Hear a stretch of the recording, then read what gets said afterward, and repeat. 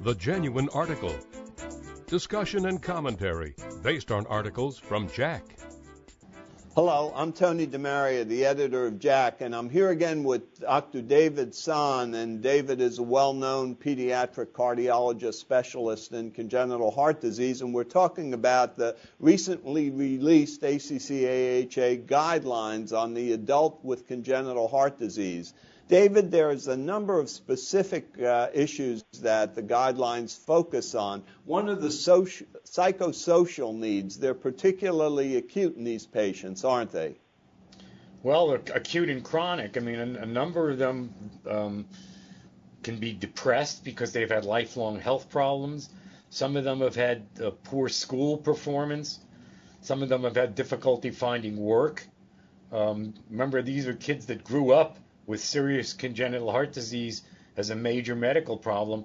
Now, as adults, they sometimes have problems getting insurance because they have a prior medical condition.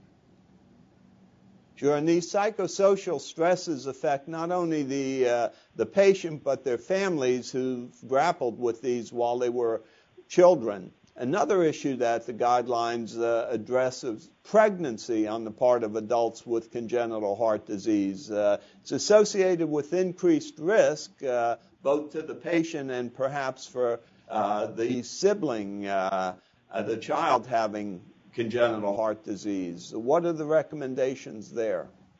Well, they vary. I mean, for instance, for women with pulmonary hypertension, pregnancy is really contraindicated. The risks are very high for maternal death during pregnancy. So those women need to be counseled for birth control and prevention of pregnancy. For women that have volume-loaded conditions like aortic regurgitation, for instance, the volume load of pregnancy requires special management of the pregnancy itself and of the delivery.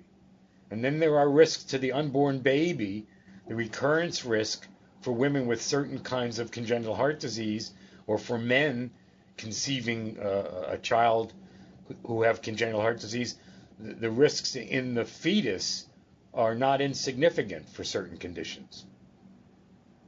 So it's really important that these patients be counseled about the issues relating in and about pregnancy.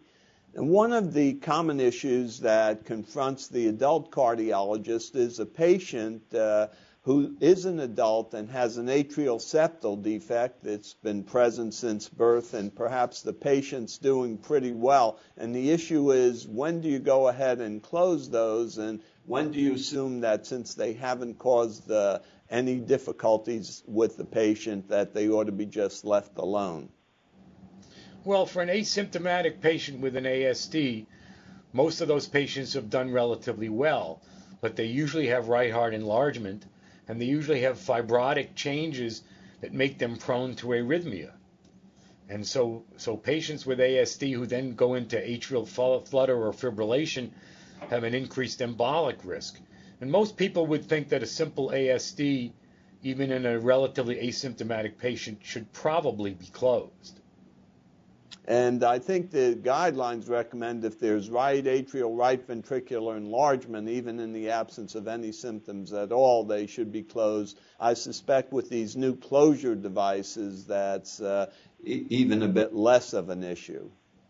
Well, it may be, but then again, there's the potential that having a foreign body placed in the atrial septum to close a defect might increase the potential risk for arrhythmias. But this is another area where we don't really have hard evidence. We don't know a lot about it. Yeah. And I guess the last issue that was really focused upon was patients with tetralogy of Fallot. These patients really do need close follow-up, don't they? They do. They usually have pulmonary regurgitation in the area of the right ventricular outflow tract that was resected. They can become symptomatic with atrial and ventricular arrhythmias. All of this really points out the need for a combination of people of different expertise to get together and provide a multidisciplinary environment to give the best chance of proper care.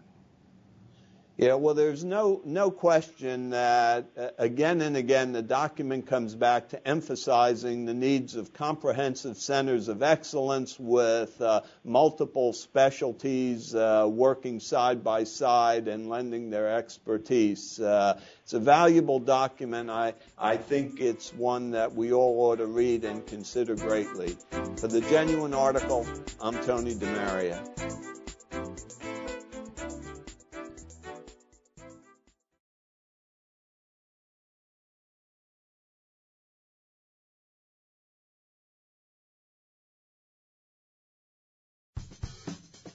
Have a question or comment about a CVN story? Send us an email at cvnfeedback@acc.org.